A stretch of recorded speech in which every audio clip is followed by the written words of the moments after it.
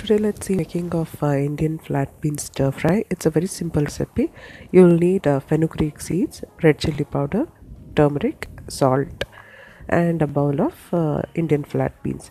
Next, take a kadai or pan, add in about 1.5 teaspoons of oil, and once it's hot, you'll have to add in the fenugreek seeds or the methi seeds.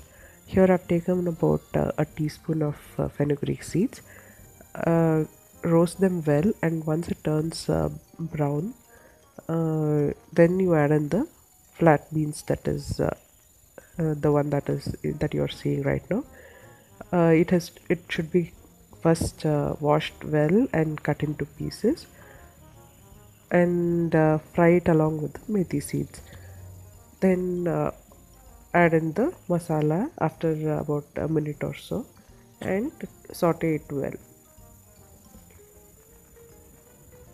This frying should happen for about 2 to 3 minutes and on the low flame, and then you add in about a quarter cup of water, so that it helps in even cooking of the beans.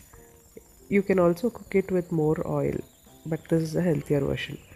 Cover and cook for another 4 minutes